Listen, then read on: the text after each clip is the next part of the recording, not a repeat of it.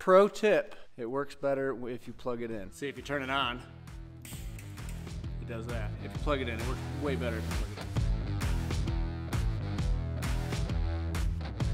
What's up, Brite Nation? There's finally light at the end of the tunnel. Brittany's buggy has been completely torn apart. I redid the whole exhaust system, and now we are finally gonna put this thing back together. New fuel system, new EFI system, new ignition system, all new wiring, new to it headlights, new gauges. We're gonna go through the dash. We're gonna rewire this entire thing because I started going through it before. I didn't like a lot of it.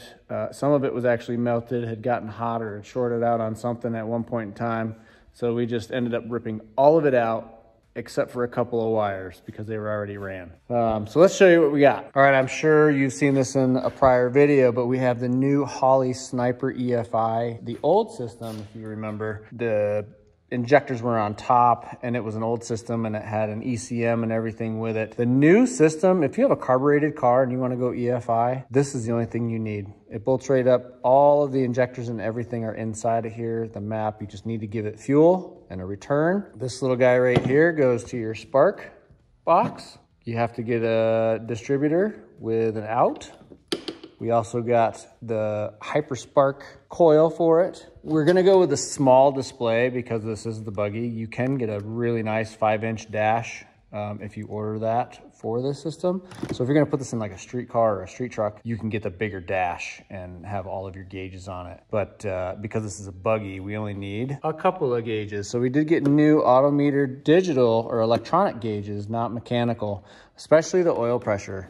We don't like mechanical oil pressure gauges because then you have that one hose that comes up to the back of it, and if it breaks, you're getting hot oil all over the inside of the car. Typical volts and water temp, because we want to know the water temp at all times. And we did get the upgraded PDM. So this is a really neat piece. This has all of the outs that you need. The ins come from the ECU and it has extra outs so you can it'll control a fan for you. This is all digital relays inside of here. So this thing is pretty neat. So you don't need extra relays. Everything is in here, and circuit breakers, digital circuit breakers. So we'll show you how this thing works once we get all this in. And then there's a couple of other things like the wiring on the winch. This is the ground. This is the ground cable. I don't think it needs to be this long and get bolted to somewhere behind the dash. So I am gonna cut that short and put it on the frame down here. We'll put a nice ground lug here. For the winch, we're gonna simplify a lot of this wiring. Just because the winch comes with 10 feet of power and ground doesn't mean I'm going to use 10 feet of power and ground. I'm going to cut it short and make it go directly where it needs to go. We do have new air switches. These things are really neat. So they just control air for the air lockers. Instead of being electronic, these are pretty much fail safe. Probably going to get rid of this little gauge guy, and I'll just put a smaller pressure switch in it. So I'll just put like a 90 or a 110 pressure switch instead of the, I think it's got a 150 in it right now. What do you need 150 PSI in that tank for? I don't want it there. We're gonna add cup holders too. She's gotta have cup holders for her water bottles. So yeah, we're gonna get started on this. I'm gonna start laying it out in the dash and figuring out where everything can go, and we'll go from there. All right, one thing I wanted to show you guys is this is the harness that was in the dash. So this was like a fuel pump relay, ignition relay, some other relay. This one still says headlights on it. I'm pretty sure one of these was the high beams. I think there was a headlight and a high beam. This just went down to the compressor as green, right? And then I was looking for it up on the dash. That's blue. So that's another reason why we yanked all this out. All the fan relays and everything that has to do with it running is all right here now. This has all the digital relays, circuit breakers, and everything is in this box, which gets rid of half of that mess. The other half of that mess will be controlled by the Switch Pros, which should be here today, and I'll show you how about that. So there will be almost nothing in the dash except for this and the Switch Pros brain, and that's gonna make it super convenient and you don't need any of that. And this was the center console that she had in here. So this guy was right here. So now we're gonna cut some cup holders into this, or at least one cup holder into this. She needs those two switches right there because they're right next to her seat. and she can reach them with her fingers while she's holding onto the seat and bracing herself all at the same time. So she knows where those two are. That's the front one, that's the rear one. The ignition switch, we don't need this anymore because this is going to be controlled by the Switch Pros, which should be right here on the dash when I get it done. So I think I'm probably gonna start here so that I can get the hoses and everything cleaned up in here before we start throwing in some wiring. All right, so we got the console stripped. I don't need that circuit breaker on there anymore, so we're not gonna put that back on there. And we are gonna just find a piece of aluminum, trace this out. When these two air switches are in it and this battery cutoff is on there and the wires are through here, this hold down right here is a hoop, and these wires were underneath that. So you couldn't lift it up. And there's a seat there and a seat here. You couldn't really get around it either way. So what I think I'm gonna do, and you don't use this to press on or you push it down. There's a tab up here that it located in. So I think what I'm gonna do is I'm gonna actually cut this off. I'm gonna put inserts in this. That was the other thing. This was nut and bolted. So you had to like get your hand in from back here underneath to get to these nuts over here because there's a seat there and a seat here. And you couldn't, just a mess. So we're gonna put two inserts in here, one insert in here, and I'm gonna cut this off so that all the cabling, I can lift this up and put it back down. It was really tough with this. But for now, we're gonna cut out a new one.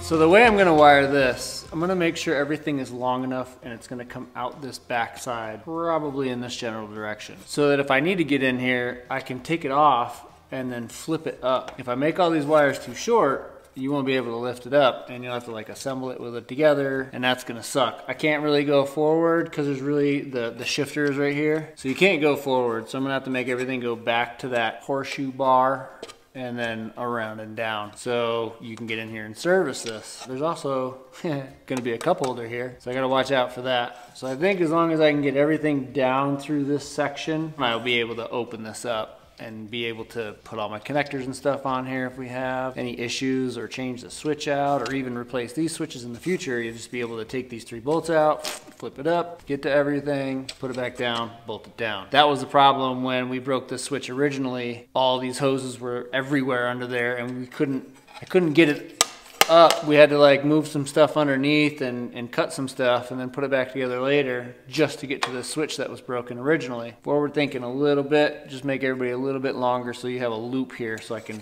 open this up. As you can see, once we have it in the buggy, this line is going to be too short. And here's another thing you can see. The air line was ran under this power cable, so I couldn't get this up. And then you can see this is your front locker line. This was zip tied into the frame and the chassis down here. So once you got to here, I couldn't lift this up because it was all zip tied in down there. You can see the zip tie marks. We're gonna have to make this guy longer so that we can get it to loop and come back. The rear one is fine, it's definitely long enough. These two battery cables that are gonna go to the switch need to be just routed so that they're easy to get to in the future. I don't know if this one's gonna be long enough. It appears to be. We're just gonna have to cut these zip ties, and I'll make all this harness go in one direction. And then we need to get the alternator feed line onto the other side of this, so that's another line I have to run, which is not in here currently, so it's gonna have to be ran. I think it was just part of that harness I yanked out of here, so we'll just run a new line and we'll get the center console buttoned up so that we can get the rest of the wiring to travel with it. Because those two fans that are on the back of that cooler, yeah, that was a mess that was ran through here. Those two fans and the fan on that cooler are all going to be on their own harnesses with their own connectors, and it's going to follow this harness and then run up that power wire up into the dash because that's where it goes. Let's just get this hose stuff. I do have more 3/4 line, so we'll have to redo this 3/4 line that goes from the compressor. I'm gonna have to find another switch too. I think that switch is too tall, and then run a new hose from there to this feed. All right, I know you can't tell, but I have a new power wire that's going to run to the battery because the other one was short. The one that runs up to the bulkhead is plenty long enough, and I ran a new battery, loops around and then comes out. I don't have an end down it yet, so it's just whoop down there. I ordered a new fuel filter for that guy because it's pretty black. I was going to start at the tank. The tank has an in and an out on the bottom, and it used to have these two one-way valves, one for the feed and one for the return. And they were zip tied right on this bar up under here, but I didn't like that. So I'm gonna build a bracket and mount these guys side by side so that they're up out of the way of the arms. They're kind of up in the cage so they're protected, and I can swing both of them. So I'm gonna mount them something like this. So this will be the feed because it wants to open up that way. Right now it's closed. And this would be the return because this will want to close that way, so I can run both of these levers basically right next to each other, about 1.25 inches apart, and I'll build a bracket that'll pick up both of these, and then I'll weld it to the cage, so it'll just be a flat bracket. This will go in one way, this will go in the other way, and that's how we're going to mount it. So they're about 1.25 inches apart, about 1 inch away from the coping of that 1.5 inch tube.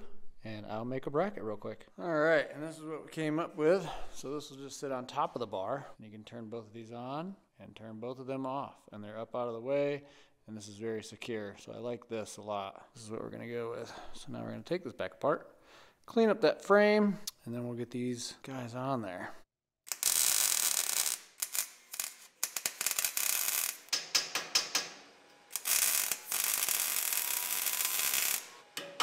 All right, well, a little bit of paint, and that's what she looks like. And they're in there. Now I can turn them both off. I can turn them both on. They're not in the way. They're gonna just clear the top of this bar and then drop down behind the seat. They're not dangling. They're actually up in the cage a little bit. So tomorrow I will finish. The new fuel pump has got to go in here and get wired, and then I got to make hoses and a return line. And I was cleaning out the fuel filters because I'm running all the fuel system. I don't know if you remember, but when I took it apart, I told you there was air hose, 3/8 air hose, airline hose, like shop airline, running the system. So I'm cleaning out the pre-filter, and this is why you don't use airline. There's more. Oh, you can't really see it, but there's more in there. This is what's inside the air hose. This is the rubber lining. So this is exactly why you don't use it. All right, so we did get a new filter finally, and I got some really cool switches, which I'll show you what these do in a little bit. I also got this really cool relay, which I'll show you what this does in a minute, because this is gonna save us from running like a bunch of different relays and power lines and cables and stuff.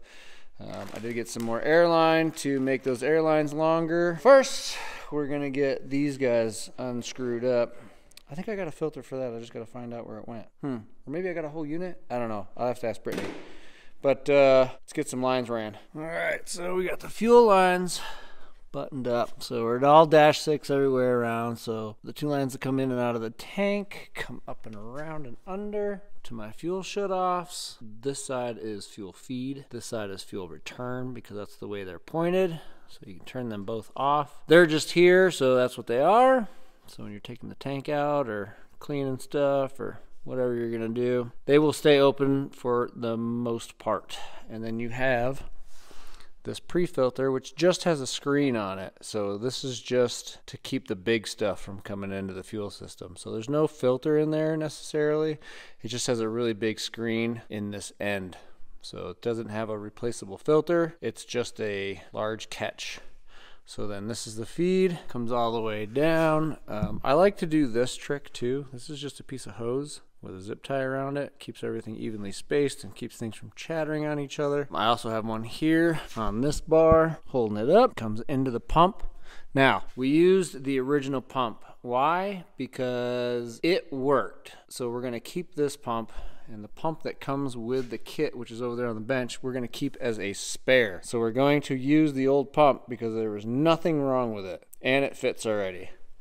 So now we have a backup, and then it goes into this filter. This is your, I guess, pre-filter to the carb, post-filter after the pump, pre-filter to the throttle body, post-filter from the pump. That has a new filter in it. And then we just come out of here with a 45, come all the way up the wall. And this is just set on here for hose lengths. It's not really on here. I do have to get a 180 fitting here. So I just kind of threw this on here so I can get hose lengths, because this is about where that hose is going to be. This throttle body injection has its own rail inside, so it's an in and out, and then the out hose just comes over here to our fuel pressure regulator. This will be set later. It is plumbed for now. I also put protector here to this lip and a couple of Adele clamps down here to keep the two from bouncing around on the wall and chafing, and it also keeps them off of this wall because they're solid mounted. Not solid, but they're held up here, so they won't chafe on here. I still have to put the floor in, but there's slack on this. We just gotta get the floor in, and then it'll be spaced off of this lip so that it doesn't chafe on there. So that's the fuel system for now. I do want to put some tabs in it to hang the chase light, and I want to get the headlights / front blinkers wired to the dash.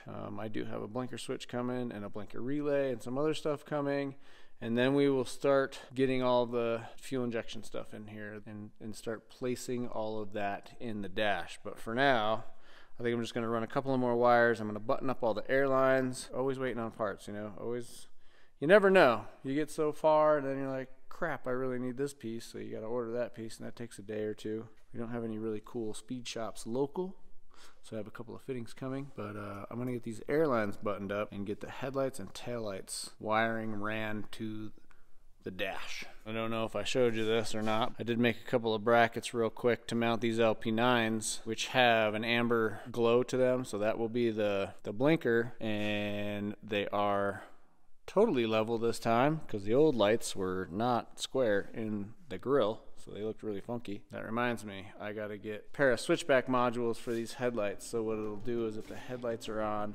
or even the running lights are on, and you put a blinker on, it'll turn those off, use the amber as a blinker, and then when that signal turns off, it'll turn the headlight back on. Kind of like the new vehicles do. So I'm gonna have to order those right now. See? Dang. But anyway, we'll get those on order right now too.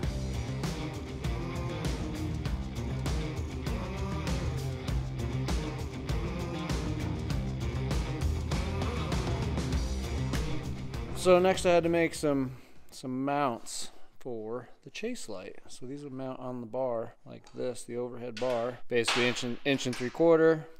This guy will go right on there like that. Get welded across the bottom, be a nice sturdy mount. So this is how I'm gonna hang the chase light, because it used to be mounted on the roof, and I don't want it mounted on the roof because every time you take the roof off, you have to take all the lights off the roof, that's dumb. So I made these cool little tabs so we can put these on without, I don't know if I'm gonna mount it high or low or in or out or what I'm gonna do here, but these are the cool little tabs we're gonna build, and we're gonna stick it on the back tube. All right, got these guys mounted up with some 1/4-20 hardware. I know we got this disco thing going on today because for some reason that light right there wants to play disco, but hopefully that turns off in the next little bit after that light warms up. But here we go. Now we're gonna go see if we can get this fitted on the buggy. These guys are gonna sit a little bit not straight because it matches the bar, but this is where I want it, because if or when, I hope she doesn't, but if she does flop this thing, we don't break this off, because if it was way up here, there's a possibility of breaking it off. So we're gonna suck it down below this bar and get this thing welded up on there. All right, we got the Multimatic 220 out today. Pro tip, it works better if you plug it in. That is a fact. I was getting ready and I'm like, no trigger. Oh yeah, plug it in, stupid. See, if you turn it on, it does that. If you plug it in, it works way better if you plug it in.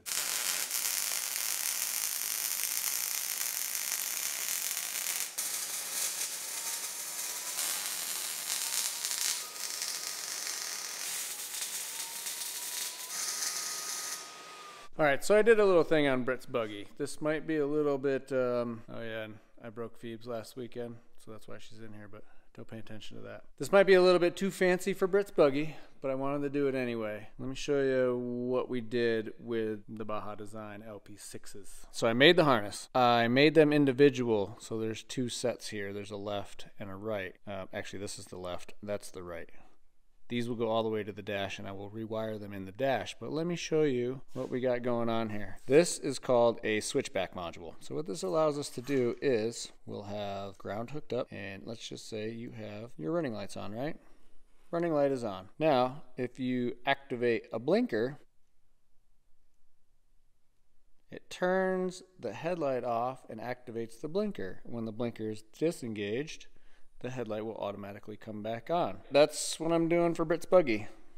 So she doesn't have to have extra lights up front. She could just use the amber of the LP6s as a blinker. Now what I am going to do, you're not supposed to run pin 1 and 2 at the same time. Or is it 3 and 4? I don't know. The high beam and the low beam. So what I'm going to do is essentially put this on a single switch. On the Switch Pros, it'll have a high beam and a low beam on a switch, but it'll disengage both of them. So what'll happen is she'll have high beams by themselves, because essentially you'll never be on the street with your high beams on and a blinker. You know, the high beams are only for like out on the trail at night, or if she needs the high beams.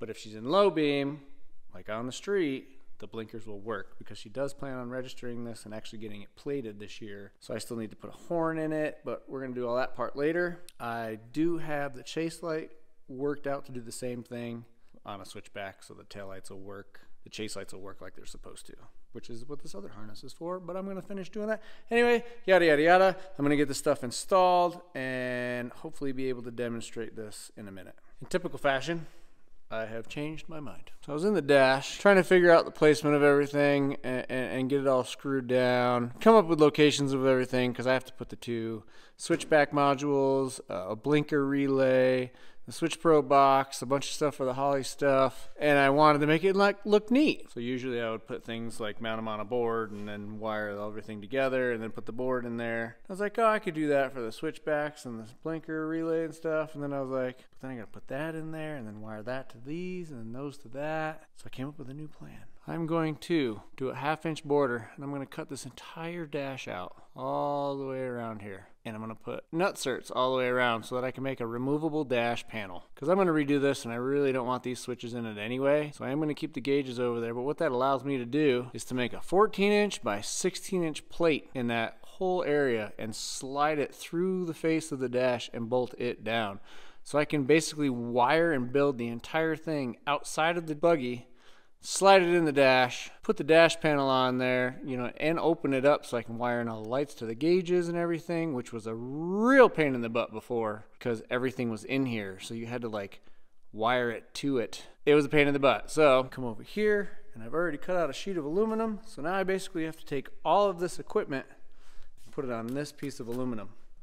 I just have to bolt it down, and then I can run all the wiring really nice. So when you get in there, you can see everything. Everything will have a home, everything will be labeled, and you can just take the dash off and slide this whole plate in there and then just plug things in. Like, it's gonna be great. So of course, that's just more time. In order to get that plate into this dash, we need to cut the dash out. But before I do that, I need to make a new trim panel and get that bolted to this face, and then get this cut out around the bolts and the holes and the inserts and stuff like that. So first thing we're going to do is probably cut holes in this guy so we can get inserts into the dash.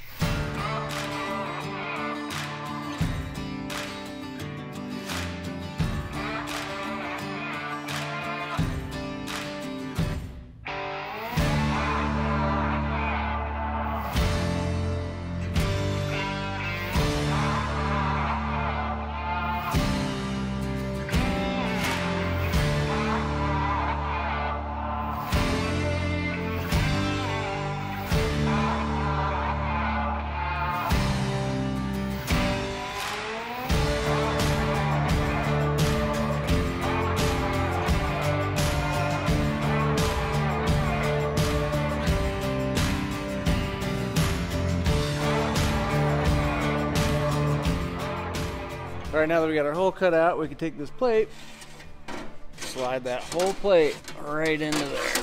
And that's how we're gonna do it. So now, with that being said, so now we gotta do layout in here, and I have 3 gauges, a Switch Pros panel and the Holley EFI panel. So I have the sniper, I have this little guy that needs to go on here somewhere. It was on the left side of the steering wheel, but because we don't have any switches or anything, I'm gonna put everything on this side and not put anything on the little left panel.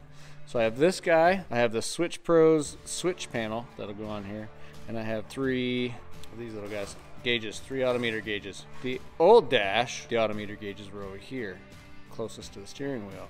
But I don't want the switches all the way over here because then it's farther to reach. So I'm gonna swap those because I don't need to touch the gauges.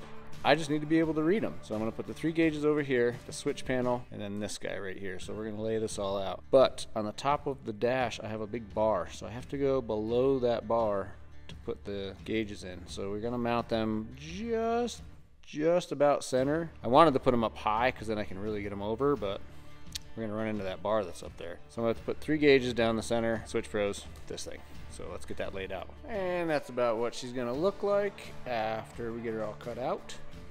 We have 3 2-inch gauges, or 2 1/8 or whatever odometer says they are.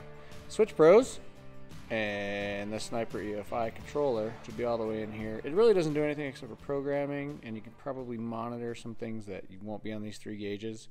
We'll have voltage, oil pressure, water temp. So those are the 3 important ones that we want to watch. I'll get these 3 guys cut out. That's probably going to get either double-sided taped, or maybe I'll bolt that on there. And then Switch Pros goes through the back and gets bolted on. I'm going to go ahead and get these 3 cut out. And I think we're going to wrap it up for the day.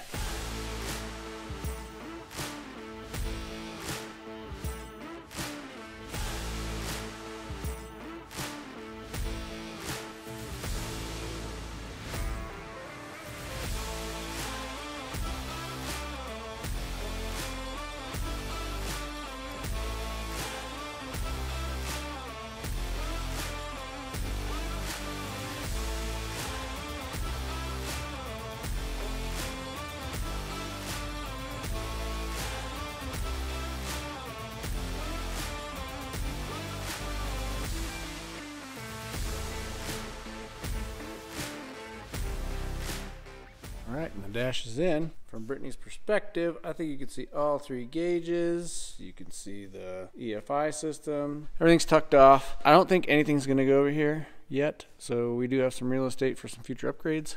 I don't know if Brittany will be able to reach those switches from her seat, so we'll see. What I might end up doing is putting this on a pedestal and kicking this out towards the steering wheel more, so she has more access to it. I don't know if you remember when we did the Bomber. I did the same thing for Kevin, and I pulled the Switch Pros way out here by the steering wheel for both him and Brittany in the race car, so that he can get to all the buttons without loosening his belts. They were right there at his fingertip. Now that everything has a place, everything is where it needs to be. Next, we get to wire everybody together and put the EFI system in it. Thanks for watching. Make sure you like and subscribe and share. And remember, you can get all your Lite Brite merch and decals at litebritstudios.com.